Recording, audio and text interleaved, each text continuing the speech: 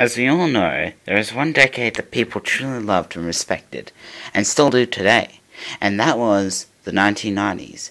And as we all know, there was something that truly made it so great, and that was the Silver Age of animation, aka the Cartoon Renaissance.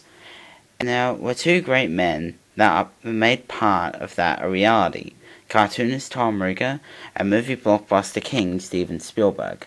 And with the help of Warner Brothers, this collaboration was more than they ever expected. Toon Adventures was more a Looney Tunes downsized show, but was a very successful show. The plots were basically this.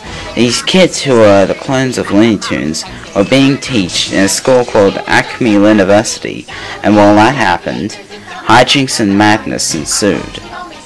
The show was more carrying itself with parodies and the characters.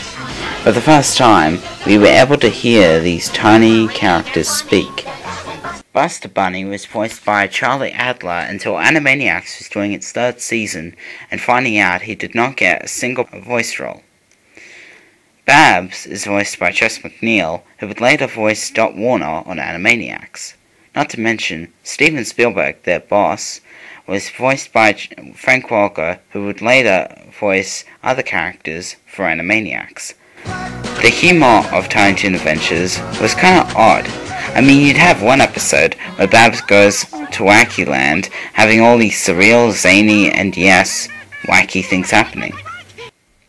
The music was done by Richard Stone, and every music score was done to perfection, and yes, every episode had its very own score to it.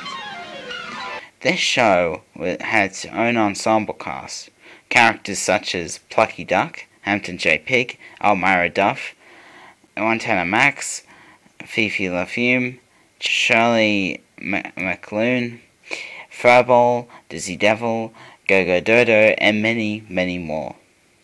Each character shared a likeness of each Looney Tunes character, in which each had a mentor. Buster Bunny's mentor was Bugs Bunny. Babs Bunny's mentor was... Well, she never actually had a mentor until Honey came along in the episode Fields of Honey.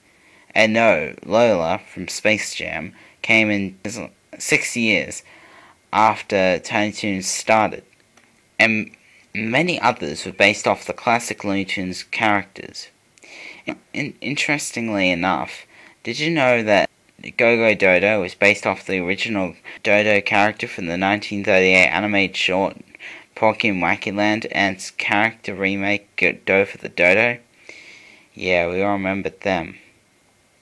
One thing that people do remember are the taglines in the end credits, but when looking at these ones, some of them were very, I don't know, strange. I mean, you have some like, Au revoir, my petite potato to couch. And others like, It's been surreal. And the one that people would have really remembered. Say goodnight, Babs. Goodnight, Babs. This show had 98 episodes, making it the second longest Ruegger/Spielberg production to date. But if you include the two specials, it would be the longest. Unfortunately, the show was cancelled, but it managed to get reruns, so we were still able to experience it again over the years. But whereas the show was a hit, its counterpart succeeded even more. So stick around every Saturday for the next part of the retrospective. And thanks for watching.